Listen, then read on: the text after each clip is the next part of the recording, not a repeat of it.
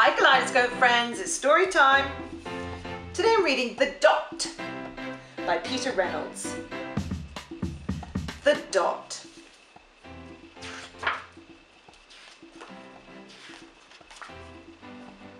Art class was over, but Vashti was glued to her chair.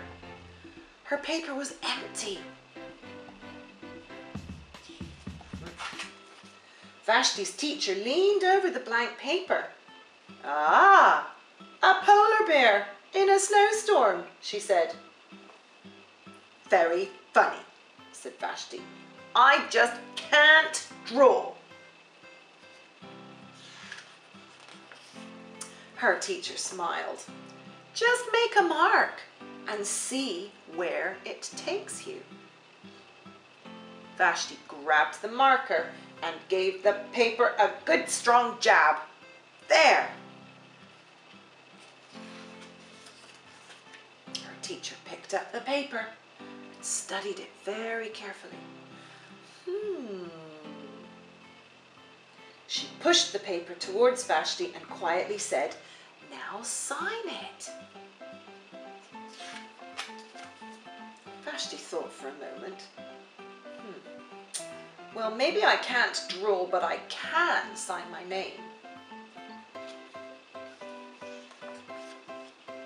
The next week, when Vashti walked into art class, she was surprised to see what was hanging above her teacher's desk.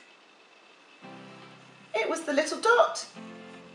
It was the little dot she had drawn, her dot, all framed in swirly gold.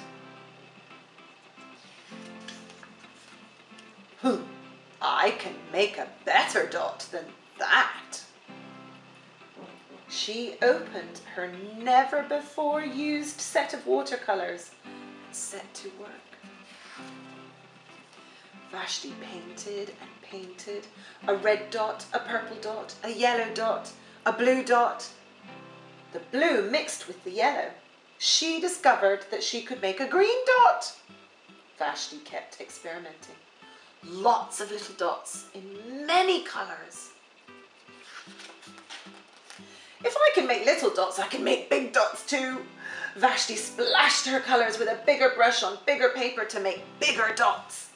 Vashti even made a dot by not painting a dot.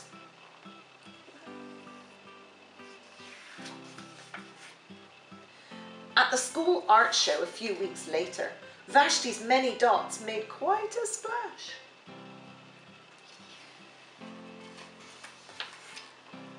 Vashti noticed a little boy gazing up at her.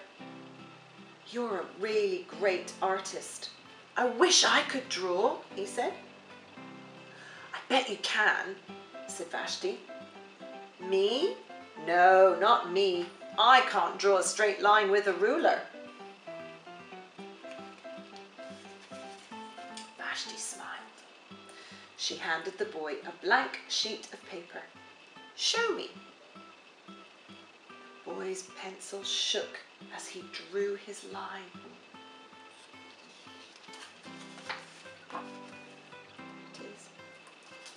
Vashti stared at the boy's squiggle, and then she said, "Sign it."